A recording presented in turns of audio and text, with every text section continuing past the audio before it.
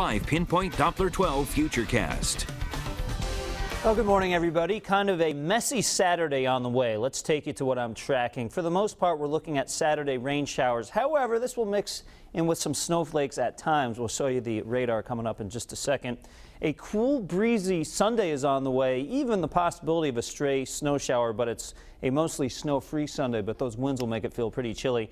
Then, talk about chilly, a cold blast of air. That moves in Monday night through the rest of the week. We're talking about temperatures very similar to what we saw with that last cold blast. Overnight temperatures in the single digits. Highs in the teens, and wind chills could be even worse than that. So we'll put up the 7-day coming up in just a minute.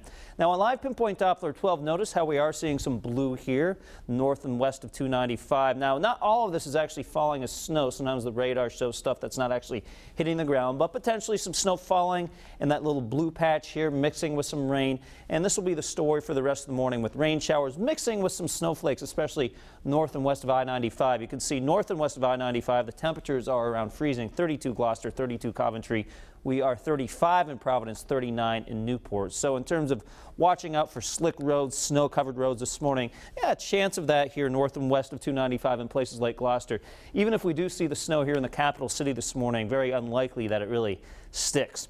And speaking of the capital city, here we go right now. Temperature is 35, winds are light out of the northeast at 5 miles an hour. We take the wider view. You can see that lobe of snow now stretching across the northern Rhode Island, Massachusetts border. It looks like there's a big gap in the precipitation underneath us, but see this green? I expect these rain showers to fill in as we go throughout the late morning into the early afternoon, so we can actually track that precipitation going hour by hour. 8 o'clock in the morning, rain showers perhaps mixing with some snowflakes, especially north and west of Providence.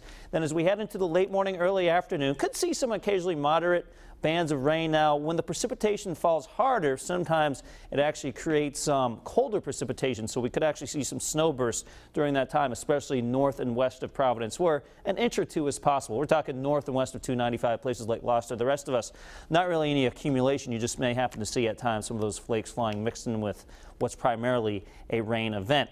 And then tonight, precipitation starts to clear out. Could see a few lingering rain or snow showers.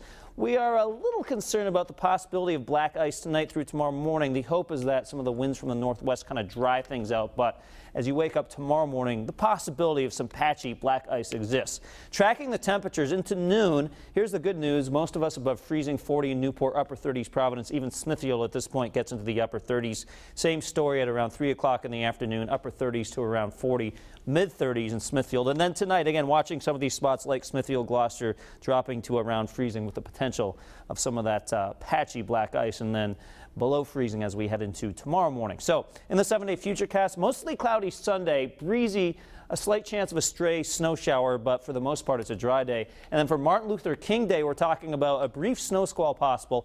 That will usher in that very cold blast of air, Steve. And then you could see those temperatures just drop. Tuesday's high only 21. On Wednesday, 18 degrees with low temperatures in the single digits, and wind chills could make those temperatures feel even colder. And just to transition here, we were just talking about Yanni's report there from Denver. The forecast for the game in Denver tomorrow, temperatures in the upper 50s, mostly sunny skies. So big difference. Let's move to Denver. Are you kidding me? Those 6-degree lows again? Yes. We fought through that already. We made it through it. We'll make it through it again, but the cold air is on the way again. Yes, you're staying positive. Yes, I am. That's good. Thanks, Pete. Yep. We are covering New England this morning. A federal appeals court has upheld